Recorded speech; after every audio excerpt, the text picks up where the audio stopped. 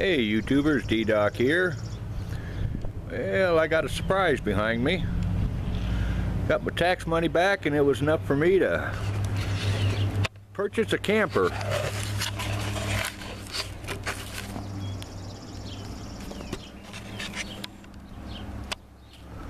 And a 1978 Apache Ranger. For a 40-year-old camper, it's in fairly good shape. Yeah, a little crack there on the window. It's been taped up by the previous owner.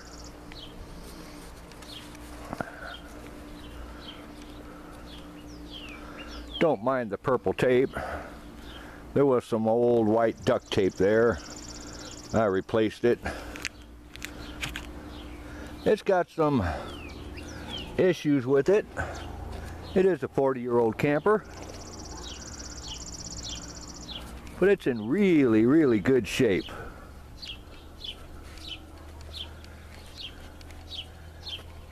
A Ranger.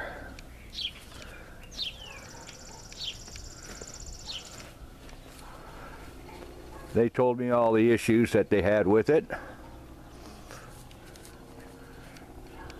And I've cleaned the outside and the inside a bit. I have to pop it down to wash the top. Of course, I haven't washed the back panel or the front panel, but I did all the pop-up parts. I don't know if we're going to be able to see this, but this morning I took the rear lift mechanism off, took it apart, re-greased it.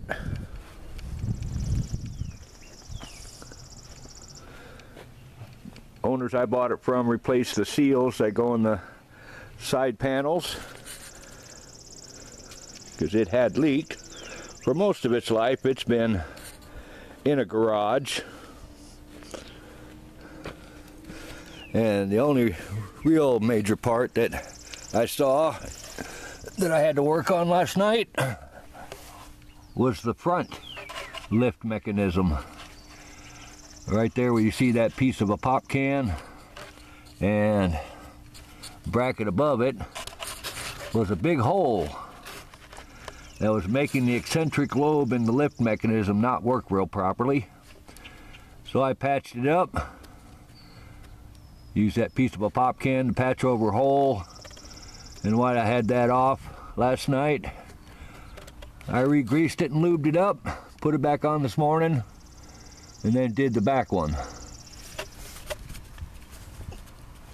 So I'm hoping it'll work a little bit better.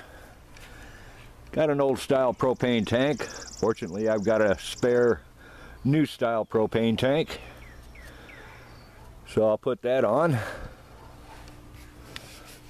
A few things, had to put a little piece of trim here.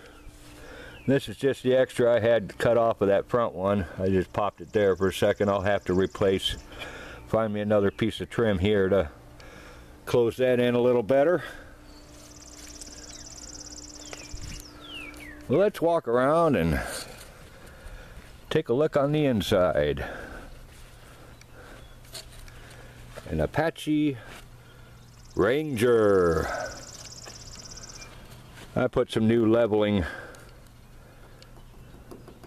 gadgets on it so it's easier to level it up.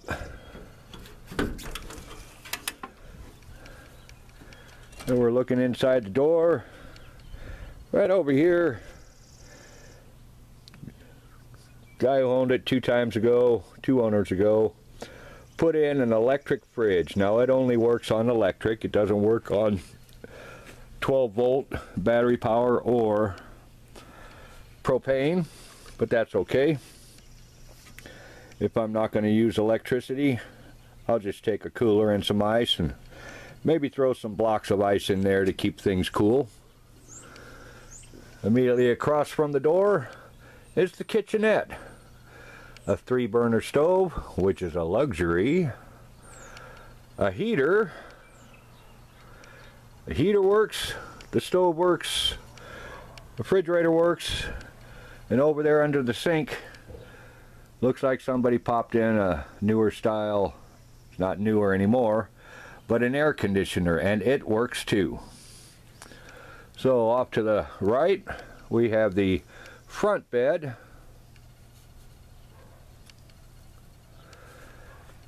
There's a little bit of storage underneath this counter right up towards the back.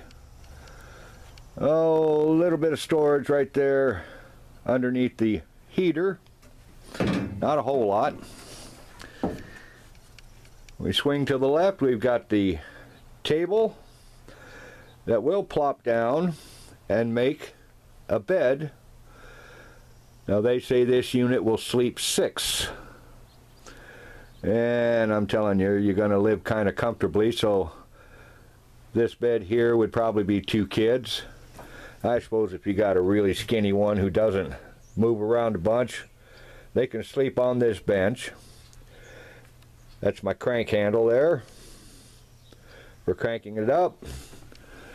Underneath this bench, a bit of storage. This side of it doesn't pop up, but there's an, oh yeah, it does. Cool. And there's an access door to the outside, and that's where we store all the poles and the crank handle and any other thing a guy wants to. Of course, underneath the seats, there's storage underneath both seats. And what I'm going to end up doing is getting some plastic totes. I'll have to measure them for fit, put them in there, and I can, whatever I store in there, I can use, put in the tote bag. Here's the back bed. They kind of claim it as a queen size bed. I would say maybe it's more the size of a full bed. Just purchased me one of these fold up chairs from Harbor Freight with a little table on it.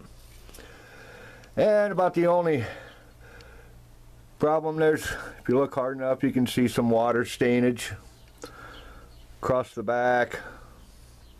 And what they said was there's seals that go up over these side pieces. And they get old and they wear out and leak. But they had replaced the seals a couple of years ago. So this water staining is from before, and there's no mildew or rot, it's just the staining. But someday I'm going to eventually replace all this paneling and make it a little bit better.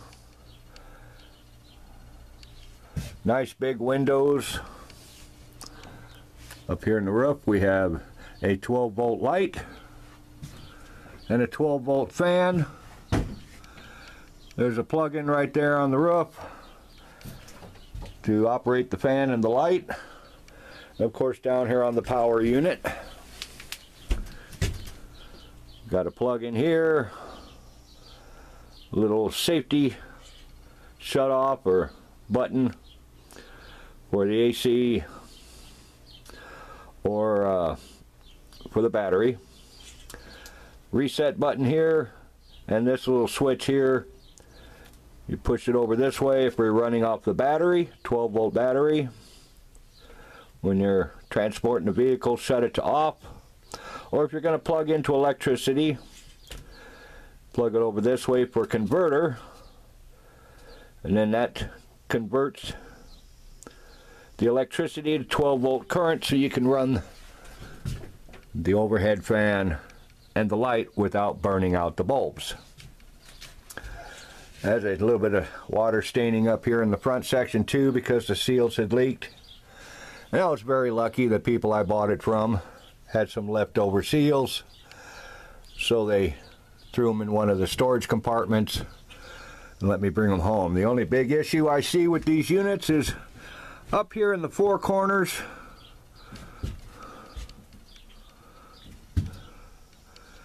There's some air gaps, so I took some new clean red shop rags, stuffed them in the holes. You know, I don't want flies getting in here. And the same can be said down here in the four bottom corners of the slide outs. Can't really see that one, but over there you can see a little bit of the rag sticking out. That's to plug off any fly access. I'm real impressed with this unit. Paid a good price for it. The folks I bought it from were real honest with me. Told me of all the defects they knew of. Oh, one other defect here at the door. I'm going to have to get some weather stripping. You can see it's kind of old, non-existent.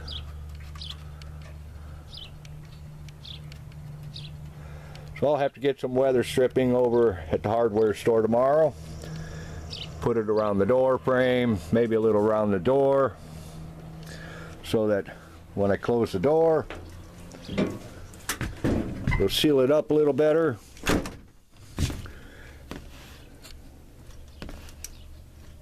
You can see a little bit of daylight there.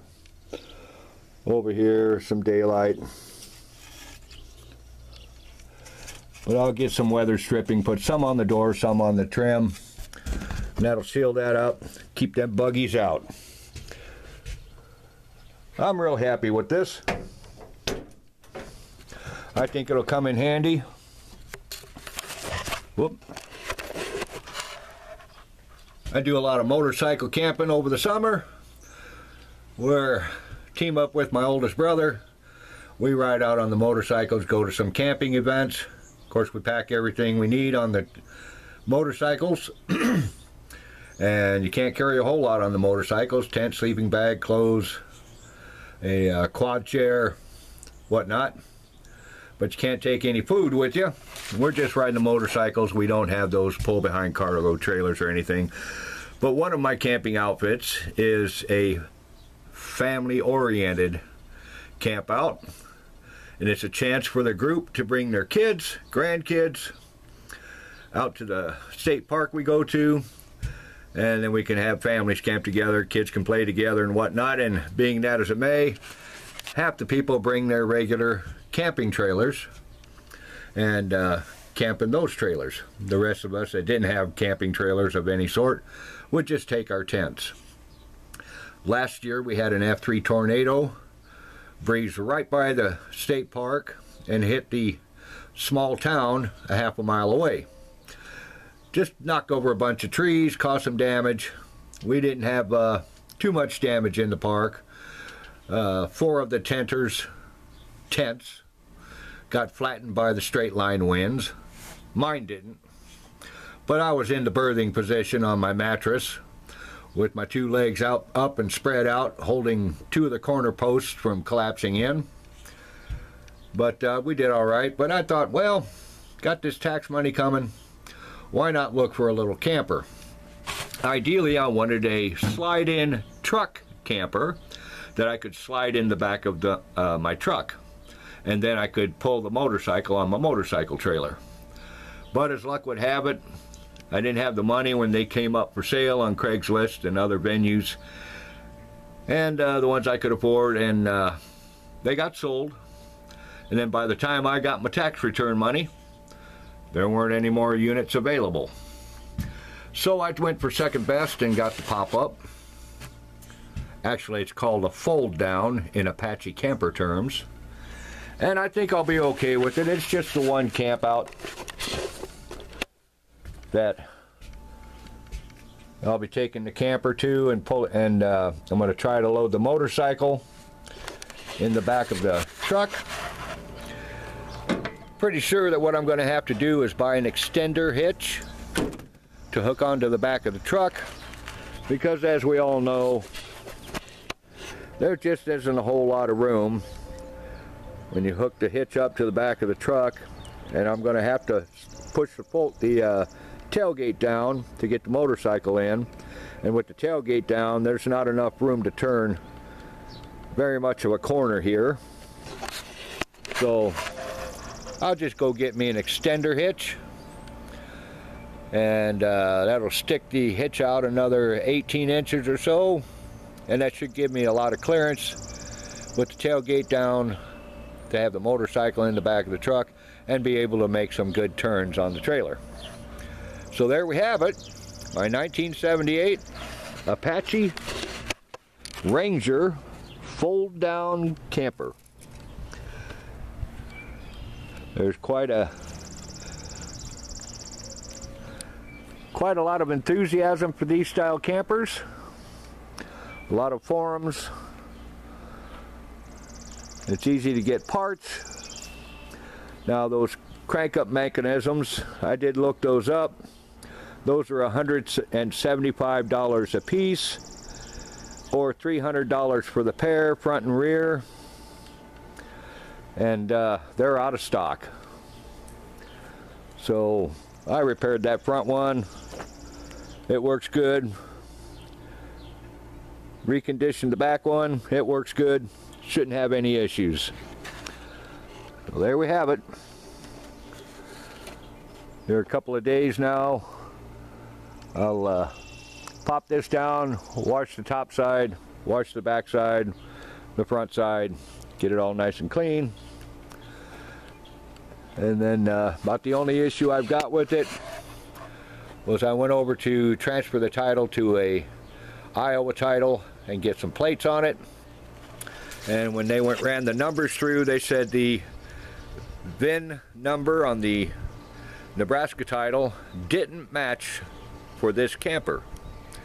They weren't real specific about it, so they referred me to the Iowa Department of Transportation Inspection and Investigation Division, and in a couple weeks here I'll have to pull the trailer down with the title, bill of sale, and there's a sticker underneath the sink with all the official numbers. So I took a picture of that, and I'll have to go let the investigator look at it, and then they'll decide if they're going to issue a new VIN number or just go with the established VIN number. And we'll see. I'm hopeful that it'll work out okay. This is a nice camper, and I'm really looking forward to using this. I'm not just going to use it the once over the summer. I'll use it several times over the summer. I'll just go on little camp outs by myself. Don't necessarily need to take a motorcycle, because with the pop-up camper I can set up camp and I can use the truck to go get any supplies. So, real nice camper, 1978 Apache Ranger Fold-Down Camper. I think I'll like it. Thanks for watching and commenting. Catch you on the next one.